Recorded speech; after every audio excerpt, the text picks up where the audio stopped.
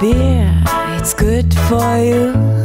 Hello and welcome to the video. In this video we'll be looking at the boel G connectors for use with the iTap counter pressure bottle fillers. So let's get started. Going back to January 2021, I released a video that showed and demonstrated the boel iTap counter pressure bottle fillers, which have certainly proven to be popular choices for homebrewers worldwide due to their robust design and ease of use for the price point. The G connectors are available in two sizes. This one is of course the smallest. The G connector is simply inserted into the iTap's connection clamp and allows beer to be served. Despite having the appearance of polished stainless steel, these are actually constructed using food-grade brass. Now, I am far from an expert on metals, but I have learned that brass has some advantages over stainless steel in two very relevant key areas. The first being that brass in general is more corrosion resistant and that it has a better thermal conductivity, meaning that the faucet will cool down quicker, leading to less foam in pours faster. You will also note that these have a flow control lever fitted, which whilst not being a full solution will certainly help with tweaking the flow. Also here at the top of the G connector is a selection that actually makes this compatible for iTap clamp locks for crown caps and also PET bottles. This is quickly and easily adjustable by using a 1.5mm Allen key. The G connectors certainly have a nice weight and feel to them and are not lacking in that magpie attracting shine either, as you will see. Now, I did mention earlier that there is actually a larger version of these, and this is appropriately named the G Connector Long. This long version is ideal for growler and jar filling, whereas the smaller version is best suited for beer dispensing into glasses. These two models share the same body design and size. It is simply the screw-in defoamers that are different sizes. Let us now take a look at how you will take one of these apart so that you can give it a good clean in an unconstructed state, and at the same time you can see all of the different components involved. Naturally, I've sped up this footage quite considerably just so that you don't have to wait all the way through it. The last part that you see here is naturally for the flow control. This flow control method is very typical of the flow control seen on faucets before NukaTap. To use the G connector, it is simply inserted into the iTap's connection clamp as shown here, which as you can see is certainly fast and easy.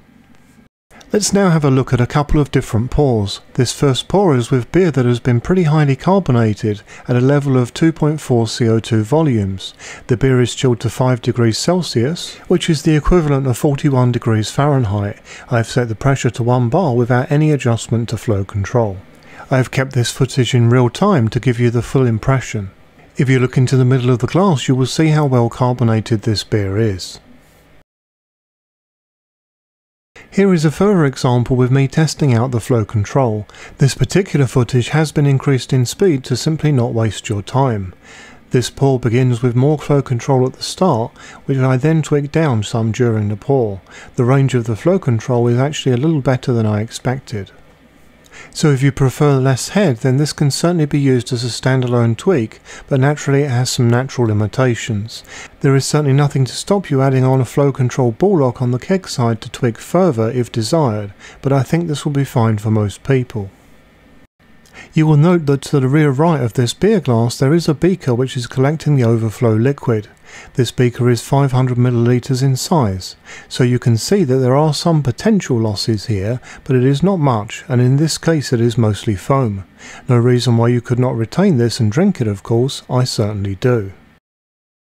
So here are my final words in relation to these products.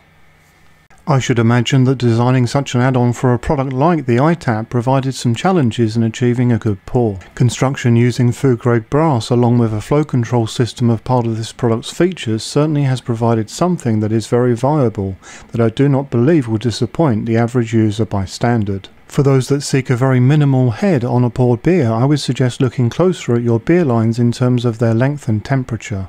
Naturally, the beer's temperature will also play a key role here, as well as the use of a flow control ball lock on the keg's end.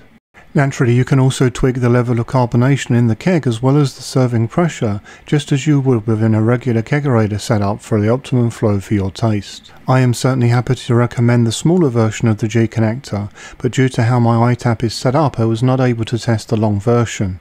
So as such, I am not able to verify how well this version works, but I strongly suspect that it works just as well, considering the Boel company's great track record so far.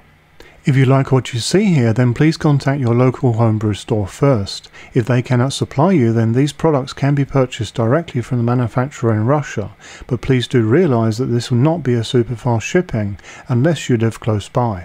Just in case you need the manufacturer's details, I will include them in the video's description. I do hope that you found this video useful, informative and interesting. If so, why not consider liking and subscribing? For further support, you can join the channel's Facebook group, and if you would like to support the channel, then check out the channel's merchandise store, as all profits go back into the channel. Until next time, happy brewing!